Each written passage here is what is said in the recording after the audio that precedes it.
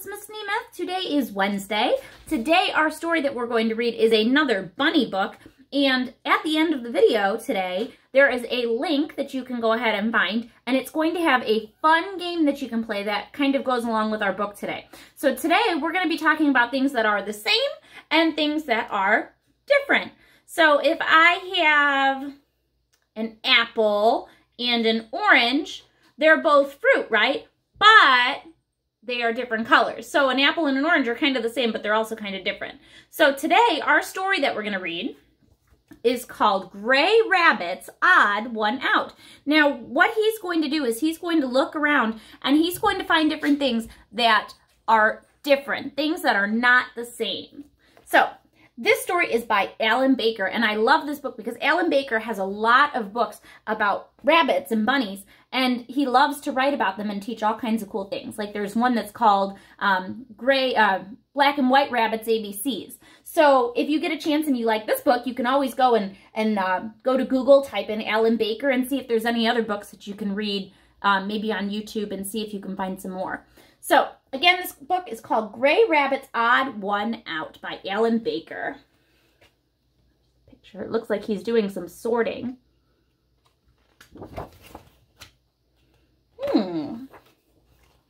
One morning, Gray Rabbit could not find his favorite book. Oh my goodness, it looks like a huge mess, right? Did you ever have a mess when you were at your house? Oh, and you're trying to look for something, you really want to find it. It's time to clean up, thought Rabbit. First, let's sort out the wooden animals. So the first thing that Rabbit has to do is he is going to look for all of the wooden animals. So I'm going to hold the page here, and I want you to see if you can find all of the wooden animals. It looks like one is in his arm, and that's an alligator. You can find the wooden animals.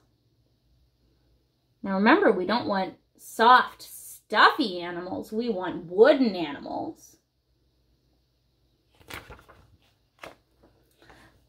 There were two of each kind, just like in Noah's Ark.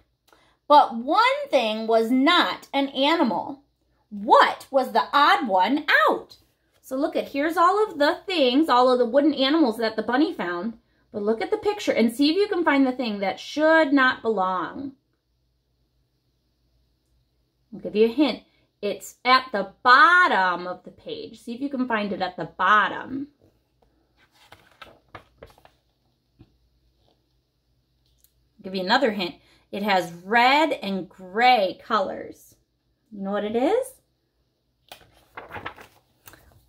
A teaspoon. So did you guys see that spoon at the bottom? There it is.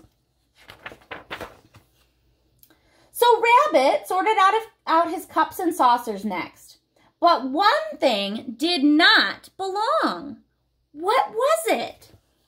So let's see. He's looking at cups and saucers, things that you would maybe put on a table like a tea set. But something does not belong. I'll give you a little hint. This thing is also red and gray and brown. And it's kind of by the corner of the page. Okay, keep looking. It's long and pointy. A paintbrush! Rabbit gathered up his paints and brushes and made a useful sign. Now what was the odd one out? So look, he made a big sign and it says, can anybody read that? It says, paint. There's something that doesn't belong. This one's tricky. This one is a tricky thing to find. That is the odd one out. Ready? Here's your clue for this one. It is behind the paints. Can you find something that isn't a paint thing? It is behind the paints. And here's your other clue. It's red and yellow. A red and yellow polka dot ball. Rabbit found all of his round things. Hey, stop rolling away. But one thing did not belong. What was it? So all of the things that he found are round. What shape are all those round things? They are circles. And there's that polka dot yellow ball. Now, this is another tricky one to try to find, okay? Because it is behind again. The thing that does not belong, it is different, is behind rabbit. See if you can figure out what does not belong. It's not round. It's not a circle. It's not a ball. It is a purple vase. Where can that go, thought Rabbit. It's the only thing I have. Then he matched it up with all the other purple things. But something wasn't purple. What was it? Now, yesterday, you were supposed to go around your house and find all kinds of different purple things, right? So that was like sorting. You sorted all the purple things in your house. But something does not belong. It's not purple. Oh, it's in front of the vase. It's behind the Jack-in-the-Box. A duck! That belonged with all the other stuffed animals. So Rabbit lined them up in a row.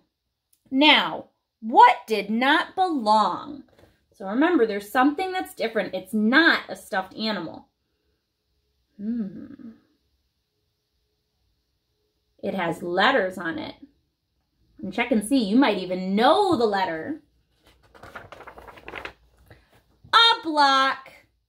There were lots and lots of blocks. How could Rabbit sort them? So I want you to think, if you had lots of blocks, what would be a good way to sort your blocks? Okay, what do you notice that's different about them? What makes this block different from this block? Or what makes this block different than that block? What makes this one the same as that block? And look at, you could also name the letters on these blocks, smart kiddos. First, he built a square out of red blocks. Then he made a wall with the green blocks. The yellow blocks made a tower. What was among the blue blocks? So look at Rabbit's doing some cleaning. He's building with those blocks. And there's something hiding in the blue blocks. You see it? Look! It's Rabbit's favorite book. I'll sort the blue blocks, he thought, and then I'll read my story. Oh, what a great idea. He finally found his book to read. So Rabbit sorted all the blocks by colors, right? And he made shapes out of them. How cool is that? At last, the end. And look at, what did he make the blue blocks into? Looks like a little couch, right? And then, if you look really closely, I'm going to put it nice and close. If you look at the picture, what book is Rabbit reading? It looks the same, right? Here's Rabbit. There's Rabbit. He's reading the same book we did. All right, friends, I hope you liked that story. I love this book about Rabbit. Again, if you want to see some more fun ones, Alan Baker does really nice stories about little bunnies, and he's got a lot of fun activities that you can do with them and a lot of thinking, which is great. Keep your brains nice and strong. All right, so remember, I'm going to post a link down in the bottom that you can go ahead and check out. It's a fun game, and it's a lot of sorting. So you have to use your brain and find the thing that is different, right? Find the odd one out. All right, friends, I hope you have a super day, and I will see you soon. All right, we're going to see each other tomorrow for our meeting. Yay! All right, bye, friends. Have a great day.